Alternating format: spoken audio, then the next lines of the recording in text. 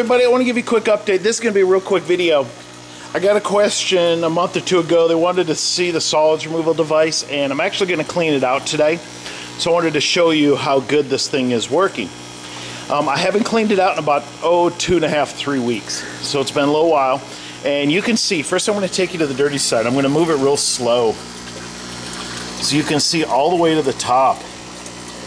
It's just filthy. It's the good word. And what I do when I clean it is, if you look at the pipe there, you can see some stuff in the pipe. What I do is I get a little rag, for lack of better terms, just a small one, probably 3 inches by 3 inches. I put it on the end of a hanger and I put it in the back and I swab up as far as I can go, and I usually get to about that valve, and I get a lot of gunk coming out of there, and that just helps the flow. But you can see, I'll get a close-up, you can see this side it's literally about 5 inches from the top. It's just floating, stuff floating. The other side, look how clean this is. It is dirty at the bottom, yes, but it's doing its job.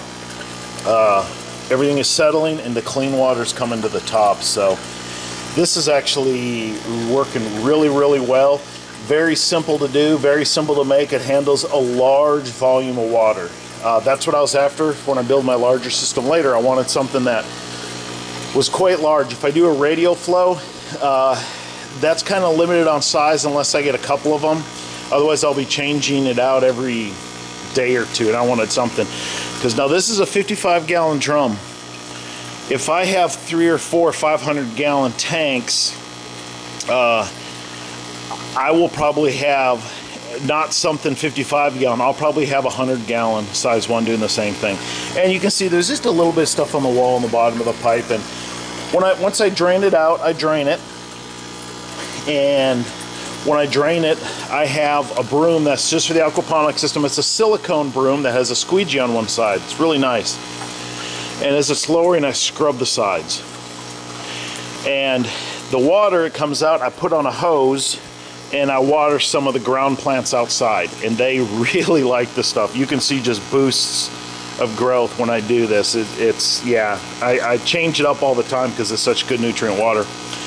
But what I do when it's almost gone, when I only have about 1/5 of the water left, I get the garden hose with the valve still open, and I spray it all around, then I scrub it again, then I spray it again, and then I turn it off. And then once it's down, I fill it up with the water in that 55-gallon drum that's been sitting for a couple days. So that way I have water and I'm not lost in the system anywhere. Otherwise I'd be 55 gallons short. My sump will, in about 2 hours, will be short water, and you will see it. So that's it. Like I said, a real quick video. I just wanted to show you my Clarifier in action. I'll go side by side here so you can see it, and I'll give both angles so you can see how clear it is when I do that, and how filthy it is when I do that, for lack of better terms. So that's a Clarifier. I hope this is informative. If you have any questions, let me know. If you want me to show any piece in particular in more detail, let me know. I'm going to start doing that. But if you want to see something first, just let me know. I did have one question from somebody since I'm right here. They wanted to know what these plants were right here. These are Datil peppers. They're smaller peppers. They're about the size of a Tabasco. Really hot, really hot, but they're really flavorful. So I'm actually excited about getting some of the dattles. And Keith Snow from the Harvested Eating podcast, I got the seeds from him. So if you're in South Florida, you already know about dattles. They're real popular in South Florida. But I did get a question on that, since they're always showing it when I'm doing that. They're kind of slow growing. They don't produce real quick, but once they produce, they just throw them out, like profusely. One plant's probably good enough for a family for a year. So once they start producing, it just shoots out. So, okay, when I was cleaning it out, I said I should show you what it looks like after it's clean. Here it is. You can see it's just starting to come back. The flow's just a little bit more than that, not much. So it's just about there. And you can see here, you see all the way at the bottom. All the way at the bottom.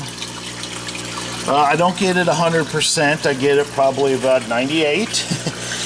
Now, I don't want to be confusing. When I clean it out, I don't scrub the sides. I just brush them real quick. Because remember, the sides of all your equipment, all your tanks, everything has the good bacteria in it. You don't want to get rid of those.